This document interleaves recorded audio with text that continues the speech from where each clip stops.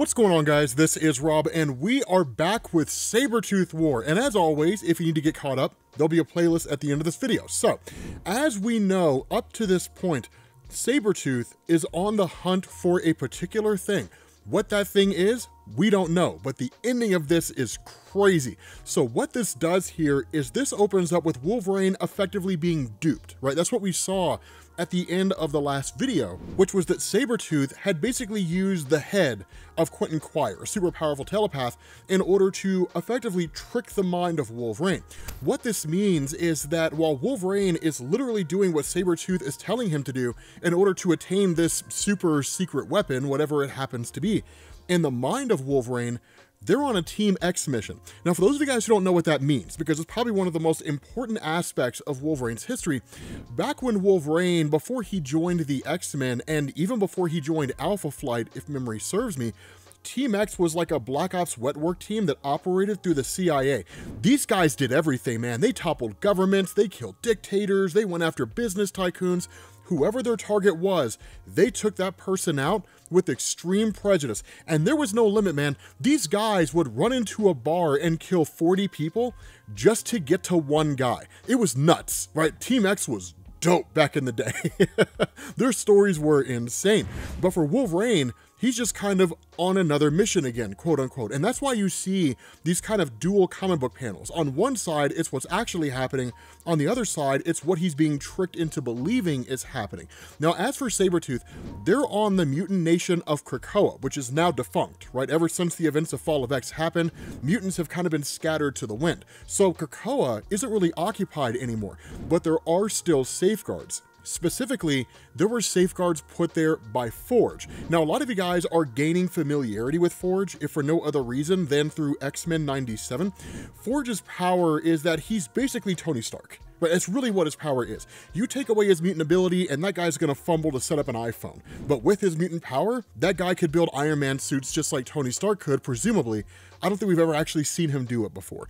But the fact is, he's the one that basically built a lot of these safety measures into Krakoa to ensure that nobody could just show up at the island and ransack the place. But Wolverine's an exception, right? He's part of X-Force, the kind of Krakoan Black Ops team, right? The one that the X-Men send in when they can't go in there publicly. So he has access to everything in Krakoa, including whatever Forge has down there. But there are traps, and so they kind of make their way down into this place, but you get this really interesting conversation, right, between Sabretooth and Wolverine, which shows really the mind of Sabretooth and how interesting he is, right?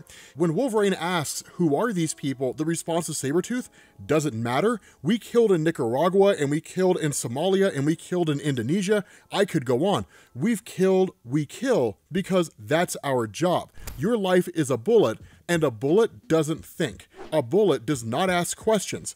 A bullet makes a mess. And so what you get here, right, as the two of them are kind of descending down, is you have Quentin Quire, who's kind of observing all of this, right? And he literally kind of makes these series of comments where he starts to pick up on the fact that Sabretooth misses this. Now, that's not new to us, right? As the reading audience, we've seen over the course of the last few videos that what really drives Sabretooth, as far as Wolverine is concerned, is the feeling of betrayal. Now, that feeling of betrayal is kind of capitalized on what was essentially already there. The whole birthday surprises thing, so like Sabretooth killing Wolverine's love interest every year on his birthday, whoever that love interest happens to be, that's been going on for eons and eons and eons. But the important thing is that the real betrayal with Wolverine came from when he effectively left, right? As far as Team X went, right, they were kind of the precursor to Weapon X, that because of the fact that they were deemed so effective, they were brought into the Weapon X project and then kind of continued their missions,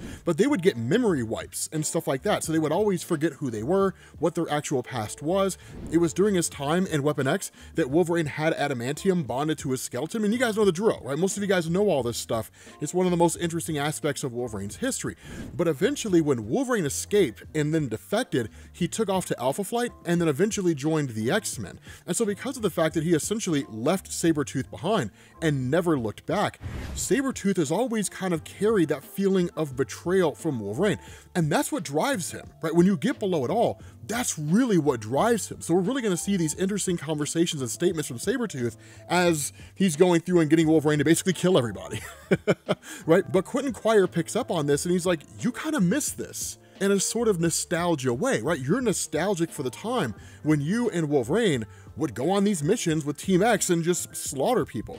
It was more likely that Sabretooth is nostalgic for the bloodlust and the killing, more so than like his camaraderie with Wolverine, but that certainly plays a part of it. Now, as they make their way deeper, they end up coming across what are in effect these kind of coral missiles, right? Coral reef missiles. Now, here's what's important about this.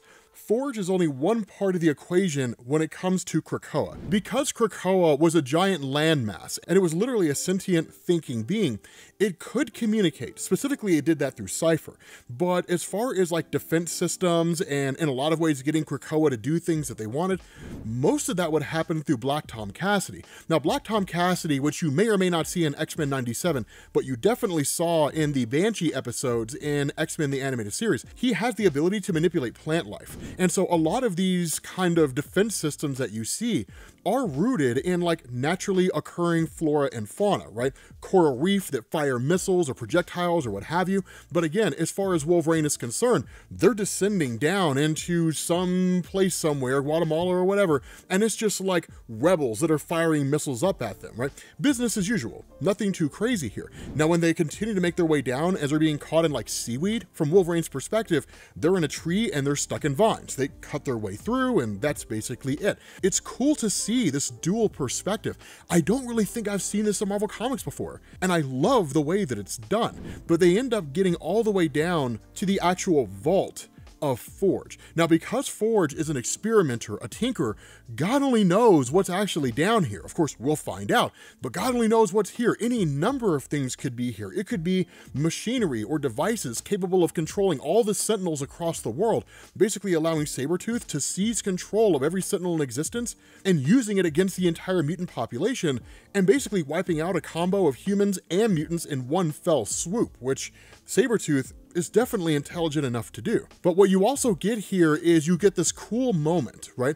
Where you have Sabretooth making this comment about how him and Wolverine aren't really friends at all. He kind of rejects that. The reality is that they are. He really misses Wolverine's presence as like a comrade, and there's certainly like the camaraderie that was there that he misses. But he asked the question, he says, do you ever keep a tally of how many bodies you've dropped? You ever think of how for every one of the dead, there's a whole other network of destruction that you've created? That guy whose neck you slit, he never had kids, who never had kids, who never had kids. That's a whole town of ghosts. Or that plane that you hacked the wing off, you didn't just send 50 people into the Atlantic, you ruined the lives of their parents and kids and siblings. It is an interesting thing because he's kind of taunting him. Now, Sabretooth is able to do this because Wolverine can't really respond. It's almost him just kind of using Wolverine's inability to literally respond to what he's saying is a kind of emotional outlet, right? Like, you ever considered all the stuff that we've done and all the terrible things that have happened? The reality here is that Sabretooth seemingly feels guilt for the things that he's done. Now, this is kind of a shift, right? Like, in its entirety, because Sabretooth as a character in Marvel Comics has historically never really felt guilty. Sabretooth has always been a super hardcore guy, right? Back in like the old school days when he first appeared in the Iron Fist comics, because he was originally an Iron Fist villain. A lot of you guys probably didn't know that, right? He was created in Iron Fist by Chris Claremont. But then when he was rolled over into the X-Men and he was fighting Wolverine, he was just like this feral, animalistic type beast that would just murder and pillage everything in his path. There was not 1 ounce of remorse in this guy's body. He was a pure, unadulterated psychopath. But then over the years, while Marvel has kind of changed his character and moved things around a little bit, at the end of the day, it all kind of came down to some less than interesting development for him. But what they're doing is sending him back to the way he was, albeit with seemingly a modified moral compass. So I would not say that Sabretooth is becoming a good guy, right? He's not going the way of Anakin Skywalker, but he is a guy who really just kind of looks back on the things he's done and in some ways recognizes the morality of it and recognizes that he's done terrible things. The question is, does he care? That's really the question here. And so once these systems of Forge make their move, right, these kind of sentinels, right, that start attacking them, of course they're able to fend them off, but that leads to the exiles showing up. Now these are not the exiles as a lot of you guys are traditionally familiar with, which is to say a team of varying superheroes from different universes who band together to defeat some threat in the multiverse. That's not what this is. The exiles are basically mutants that were at some point put down in the prison where Sabretooth was originally held in the center of the island at the very beginning of this massive X-Men run. And then once they all escaped, they essentially turned against him, right? Because they realized how terrible he was and he was kind of torturing and tormenting them and whatnot. But when they arrive here on the scene, what they don't know is that Wolverine is being manipulated by Sabretooth. The other thing here is they don't really understand exactly what they're getting into. They had a taste of what Sabretooth was about. They had a general small inkling of what Sabretooth was capable of, but they never really grasped what this guy could do.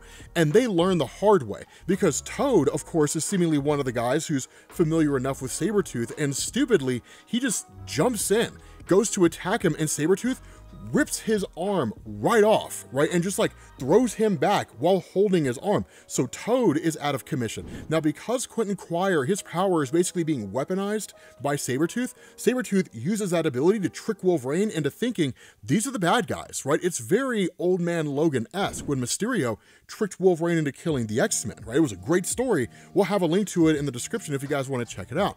But the cool thing here is that Wolverine kills every single one of these guys, or seemingly kills every single one of these guys. He attacks them all. But in the distraction, Quentin Quire uses his powers to free Wolverine's mind and to bring him back. And this is when you get the revelation, because Wolverine looks around and sees what he's done, right? Killed these younger members. And in an age when mutants are just dying all over the place, any loss of a mutant life is really just one less person for the cause. It dwindles their numbers and it weakens them drastically. And so as he kind of looks around, it's like, oh my God, you know, what have I done? The response to Sabretooth, you done good. That's what you did. And he says, you got me in here and you got me Forge's depowering gun. Right now, here's the thing. Forge has had this, and it's not the first time we saw it. We saw it at the end of Inferno. If my memory serves me correctly, it's the gun they used on Moira McTaggart that took her powers away, right? The idea was every time she died, the universe would reset. It doesn't work that way anymore. So it's why they can kill her in the here and now, and nothing would happen, right? She doesn't have any abilities anymore. Sabretooth immediately pulls this thing and shoots Wolverine with it. He's like, and now at long last, you're gonna stay dead, you're gonna get dead and stay that way. No more healing factor. You know what that means? You're about to be nothing but a bad memory. Now, here's the thing. Wolverine may not have a healing factor anymore, which means he's rapidly succumbing to the adamantium poisoning his body. That's what happens when his healing factor goes away. But Wolverine has one more ace up his sleeve. Wolverine has his berserker rage. And what I'm curious about is whether or not that's going to manifest. With that being said, guys, we're going to bring this to an end. Thank you all for watching. Click this playlist to get caught up, and I will catch you all later. Peace.